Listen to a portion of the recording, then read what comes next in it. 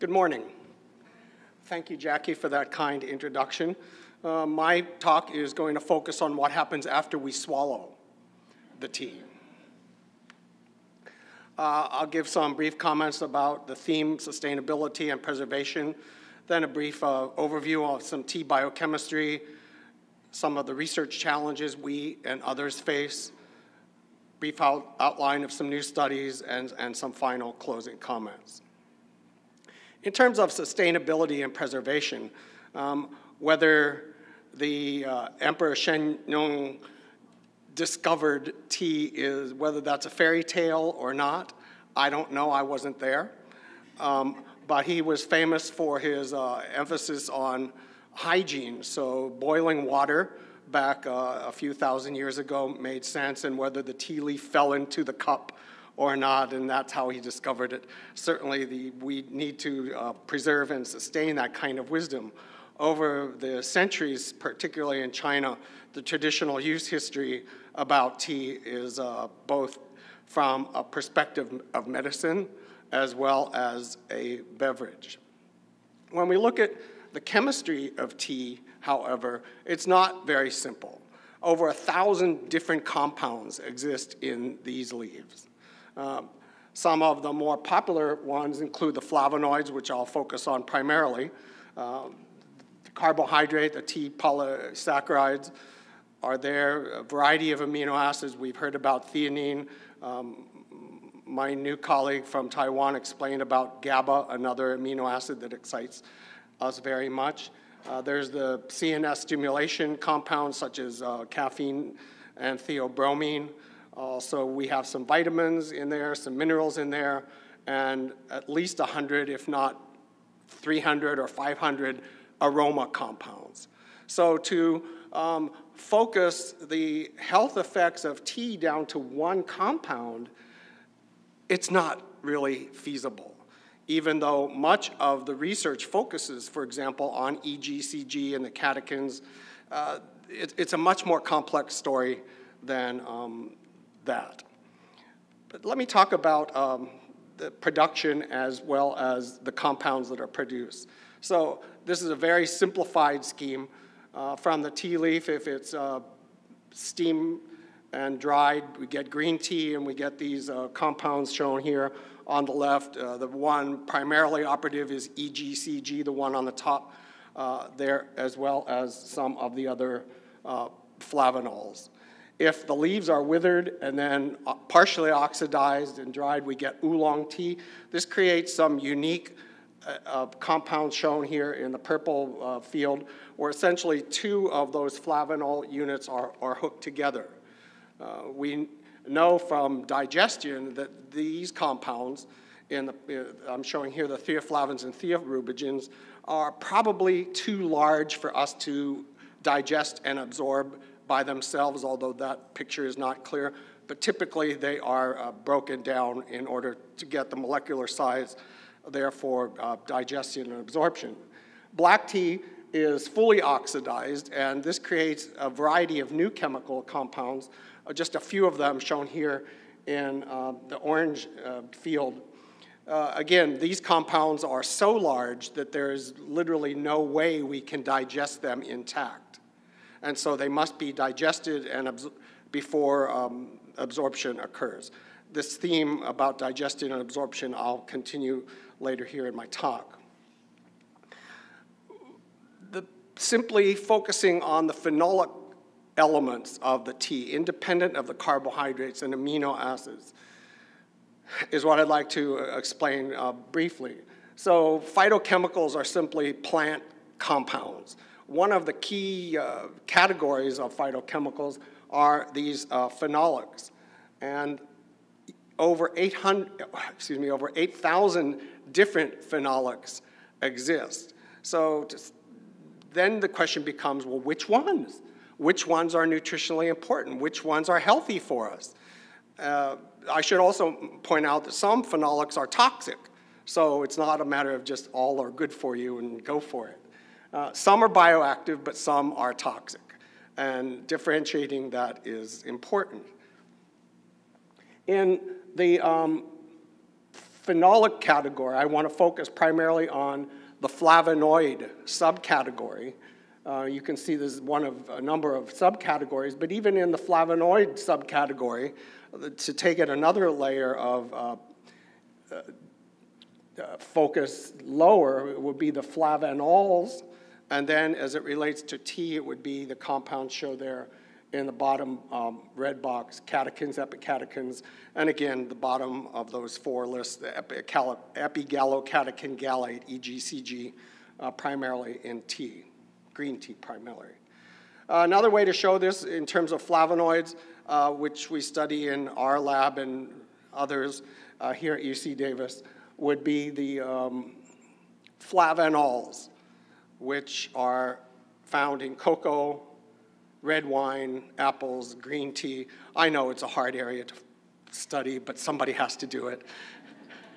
Much of the work in this flavanol area has been done here at UC Davis in regard to digestion, metabolism, and bioactivity of cocoa flavanols.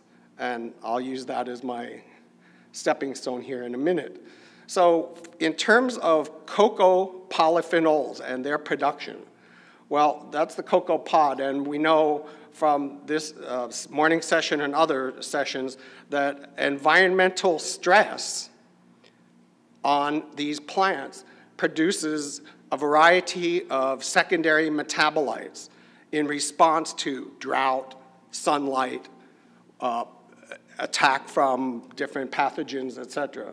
These secondary metabolites are nutritionally active for human beings. In terms of cocoa, it's really the focus had been on minus epicatechin. We know from studies here at UC Davis and elsewhere that these compounds, particularly minus epicatechin, when ingested in appropriate amounts in human beings, can produce these physiological effects, improving blood flow, relaxing the muscles around the blood vessels, reducing the stickiness of the platelets, as well as increasing nitric oxide. Let me just take a tangent here to say that we know from the cocoa work and the minus epicatechin work that nitric oxide seems to be the operative focus rather than the popular myth that's been promoted of its antioxidants in the tea where the activity is. I can agree that in a test tube model, antioxidant activity of tea or cocoa happens. But to think that a test tube model can represent all the different dynamics in the human body and all the different redundancies that we have going on inside of us, to think that I can get that down into a test tube and make a prediction of what happens in there is going on in my body is unfortunately an oversimplification. And while I know that many tea labels talk about antioxidant rich, and we see commercials on television about pomegranate juice, for example, fighting antioxidants. Unfortunately, it's an urban myth in terms of the consistency of the science right now. So while we don't know how these flavanols exactly work, we do focus, at least in terms of the vascular effects, on the nitric oxide activity.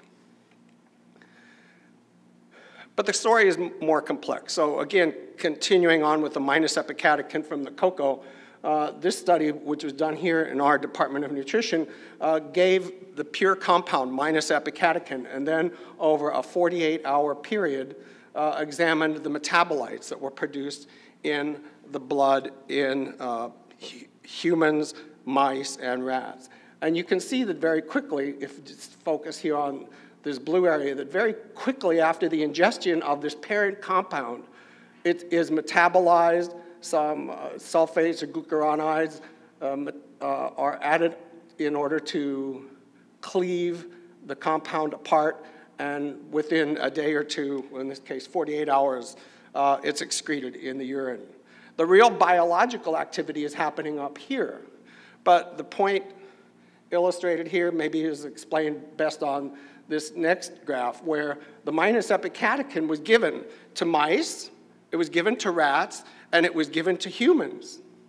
And then blood samples were collected and put on an analyzer, HPLC specifically.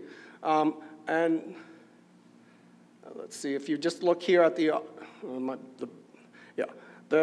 authentic standards to know what the compounds are in the plasma samples are shown here. You can see that the mice have these profiles, rats have this profile, humans have this profile.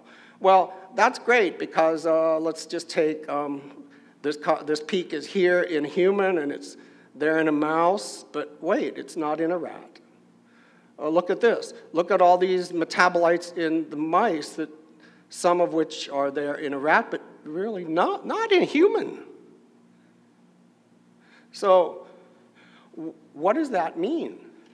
That suggests to us that probably the 20 years past of doing all these T studies in animals may not really represent what happens in human beings, because mice metabolize these compounds differently than rats, and both mice and rats metabolize the compounds differently than human beings. Said another way, in order to know the effects of tea or cocoa or these flavanol-rich foods, in order to know these effects in humans, you have to test in humans. Well, that's easy for me to say because I'm blessed to be at UC Davis where we have abundant amount of grant money to do those studies. But a human study can cost 10 to 30 times the amount of money that an animal study costs. But is an animal study really all that relevant with our understanding of how the metabolites are different in different species? Tea polyphenols are not nearly as well established as the cocoa polyphenols. Again, the environmental stresses can impact the tea plant, but a variety of different and much more diverse flavanols are produced. The primary operative one I've mentioned is EGCG. Right?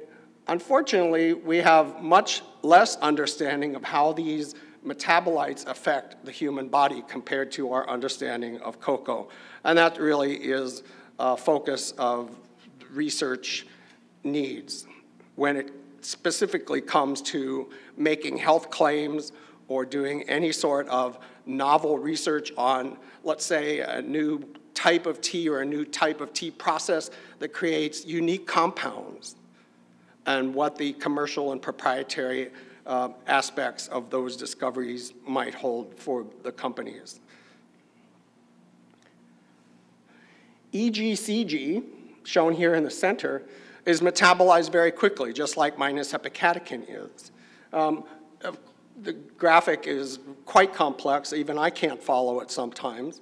But suffice it to say that what you put in your mouth is not what is going into your blood because of this metabolism.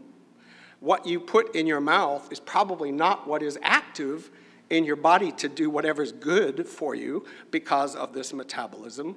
And so our view, at least, is that simply studying the pure compounds may not give you a lot of information about what's actually happening mechanistically in the human body.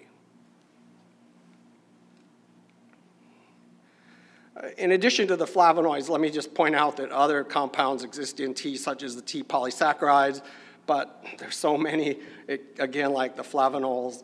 Which polysaccharides, how much do you need, how often do you need to take them, and in whom are they most beneficial? It would be crazy to think that one size fits all, that the benefits in males and females are equal, the benefits of old and young are equal, the benefits of people with health conditions versus not health conditions are equal.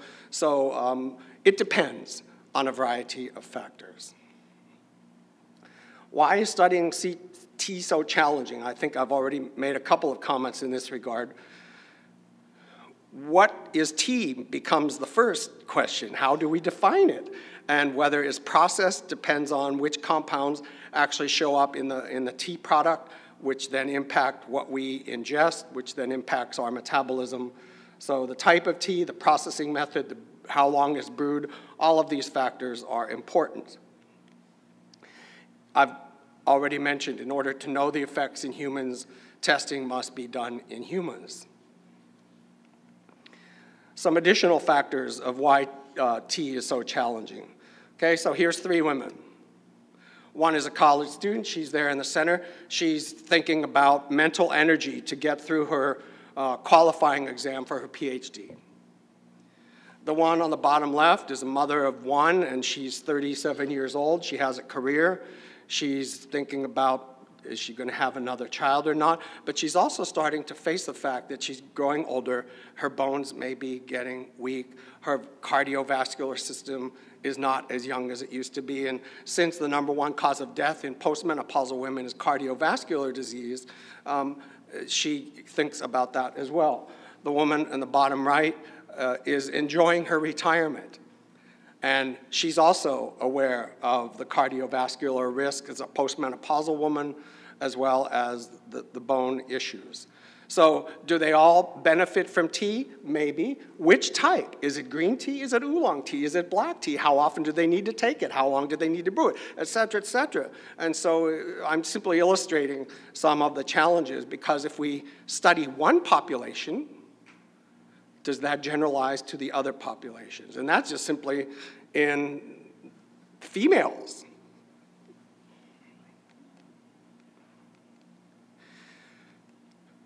When we ingest the tea catechins, digestion in the digestive tract happens almost immediately. It starts in the mouth, where the microbes in the mouth start to process the tea polyphenols.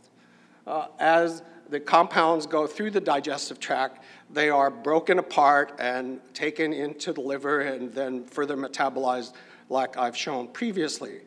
This is just simply another way of saying that what you put in your mouth is not what's happening in your body. There's transformation and metabolism that occurs. And so simply studying the compound in the tea is a nice first step, but we need to know after that what's happening, and that becomes quite a challenge. The secondary metabolism by the gut microbes is another issue that's growing in increasing understanding and popularity. So if the compounds in the tea are not digested and absorbed in the small intestine, they get down into the large intestine, where we have billions of these microbes living inside of us, and they start chewing on the flavonols and the tea polysaccharides, and that gets absorbed into the body. And so how do we track that? The relationship between what goes in the mouth and what's active, I think I've already made comments about that. And so let me focus the remaining time of my talk on some exciting new research on tea. Despite all of the challenges that I've identified, I think the research on tea is very exciting and offers a great prospect for health and human performance. This study, published in the British Journal of Nutrition in 2015, examined the role of green tea or black tea, looking at all-cause mortality, so death from any reason. And the solid line is the average, and the dashed lines are the standard deviations. You can see for green tea, as the consumption goes up, the all-cause mortality goes down to about 5 cups a day, and then it sort of levels out. So basically, 1 cup of green tea per day was associated with a 5% lower risk of cardiovascular disease mortality, 4% lower risk of all-cause mortality. For black tea, the pattern looks a little bit differently. The pattern is favorable for up to about 2 to 2.5 cups of black tea a day in terms of reducing all-cause mortality, and then it really skyrockets once 3+ more cups of tea are consumed. However, this is epidemiological, observational data. It does not show cause and effect. Maybe people who drink a lot of green tea also get more sleep. Maybe they eat more fruits and vegetables. Maybe they are more happy and relaxed. And so it's not a cause and effect relationship, but it does suggest that drinking tea, whether it be green tea or moderate amounts of black tea every day, is probably a wise practice. In this study on blood pressure, so a meta-analysis simply aggregates and examines a variety of previously published studies and looks for patterns. So in this meta-analysis of 13 randomized trials looking at systolic blood pressure, that's the top number, or the amount of force when the heart pumps the blood out.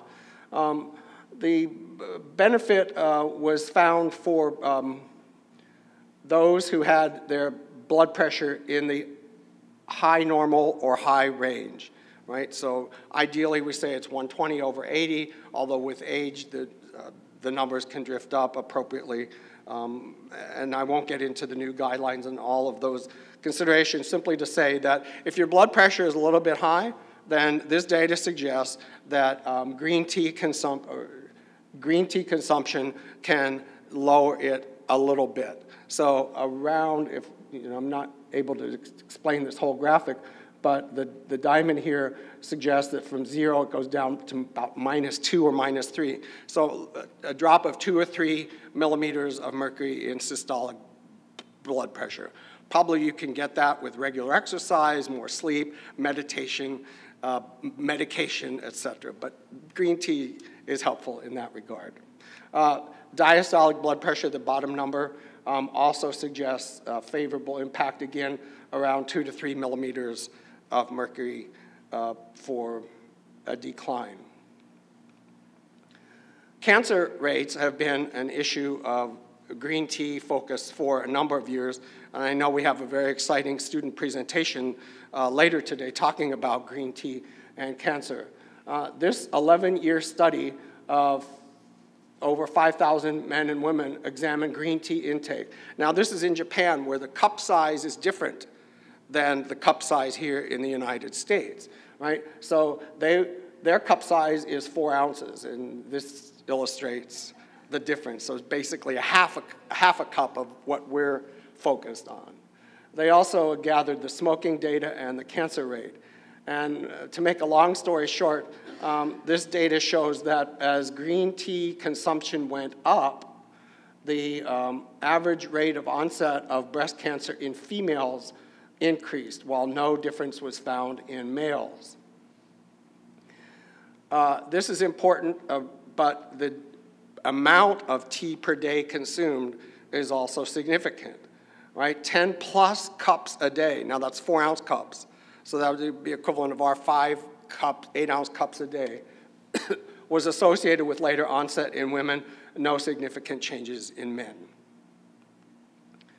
This study also examined 472 cancer patients. They noted that 5 or more cups a day showed reduced recurrence after cancer was detected and treated. The relapse rate or the recurrence rate was monitored. And so for people that had stages 1 and 2, which are the most mild stages of cancer, there seemed to be a benefit. But once the cancer stage became more severe, you're not really able to treat it with drinking more green tea. Not to say that it's bad, but it's just unlikely to have much of a biological effect. Cognition and mood is important. 21 peer-reviewed studies suggest that green tea helps in reducing anxiety.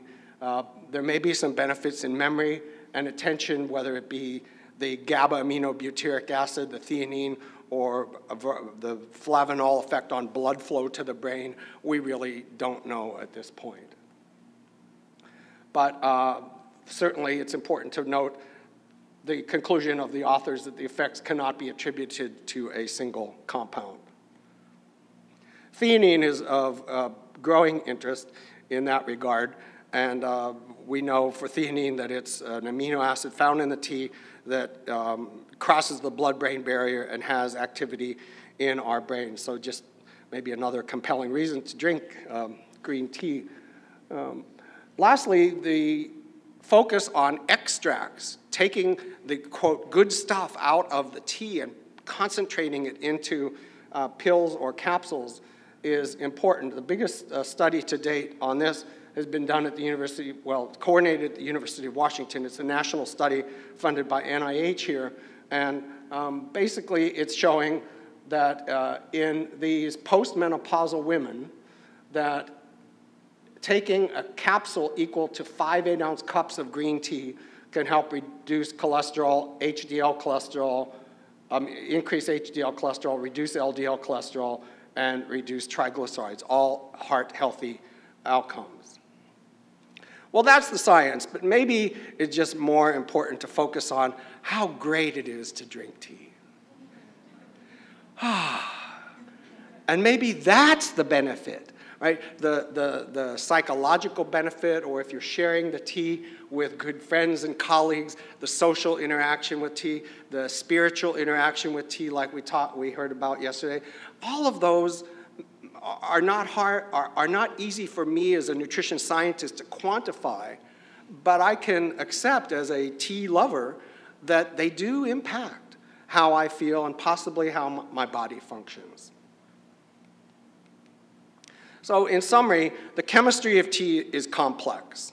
The health benefits of tea are challenging to quantify, but the most rigorous studies are suggesting that something is there. Of course, you may think to yourself, why do we need studies? People have known for 5,000 years that tea is good for you.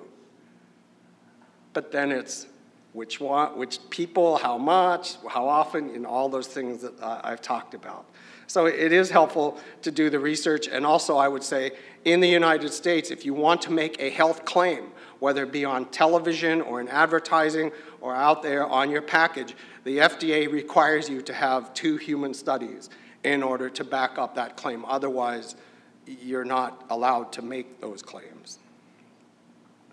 Tea extracts, I think, are one of the most promising areas for our future, but we have to be careful about toxicity as well as health benefits of concentrating too much in a capsule that's far beyond the benefit of drinking a cup of tea 5 times a day. And then lastly, enjoying tea is certainly one of life's great pleasures, and that could be where the crux of all of the health benefits of tea lie.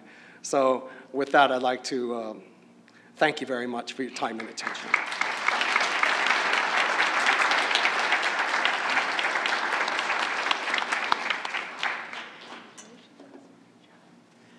We have somebody lined up for our first question, and after we do that, we'll invite the panel up here to continue the Q&A. Hello. First, I'd like to thank you for giving a presentation on this topic. This is one that I'm very interested in, and I've done a lot of my reading of myself, and as a company, I'm with Sugimoto America. We've done testing on the nutrient content in our different teas as well. So that I can kind of correlate that to the reading that I've done. But my question is, I'm aware of the Japanese epidemiological studies. I'm aware of some studies that have been done in the U.S. regarding tea consumption and how it relates to health. And one thing that I've always noticed in all these studies, they talk about just tea consumption in general. And one thing that I'm familiar with is the different qualities of tea, the different grade of even the same tea, like say sencha, a Japanese green tea. If you have a very economical sencha, it's from later harvest leaf, and if you have a higher grade, it's from earlier harvest, like spring harvest. And the caffeine content in those different grades varies so widely that, saying like green tea has less caffeine than black tea, well, it depends on grade is like a huge factor. And so I'm wondering with all the other nutrients in the tea, if there are any studies that are being done on the relation of the quality of tea to the nutrient or the health benefit effects that you'll get in the body? That's a great question, but first let me say thank you for serving that matcha tea out there in the lobby, whether it be brewed or powdered. We really appreciate that.